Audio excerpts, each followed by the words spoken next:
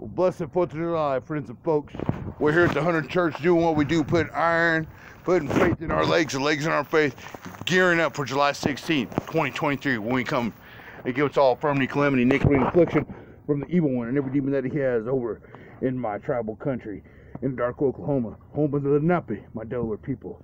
A lot of cattle there, Wichitas, and Cowboys as well.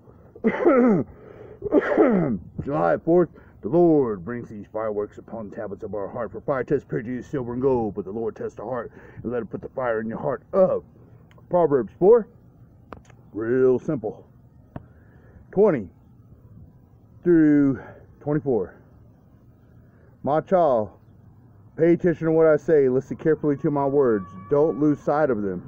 Let them penetrate deep into your heart, for they bring life to those who find them and healing to their whole body.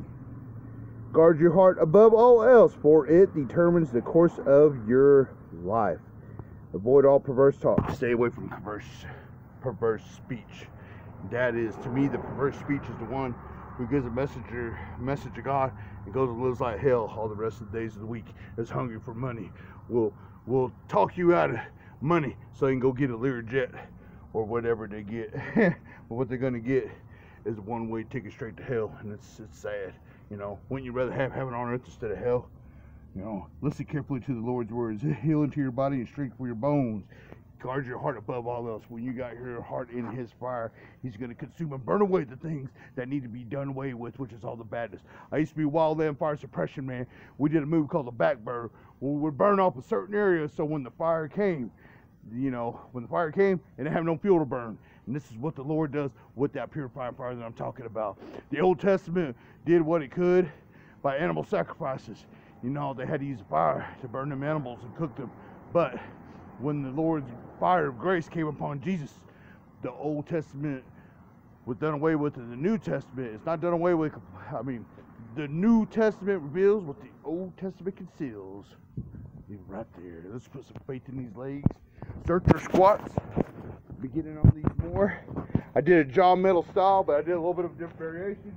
We did leg extension, and then we lay flat on our belly, and we did some hamstring curls. Did these and a couple of weighted walks with farmers carry. Yeah, that's what it is. So what do we got here? We have 230 on a bar. Ha! Wow! It's been a long time. Oh. Oh.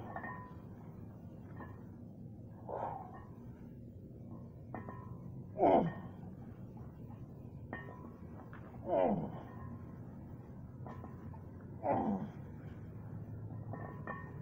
Oh. Yeah. Oh. 8 it is. 7 is the number of completion. 8 is a new beginning. The power of numbers. When you got a good minister, you will learn the power of numbers. But you don't know the number of the days you have here on earth. So surrender to the Most High God and let that fire guide you home. Be blessed. Iron journey.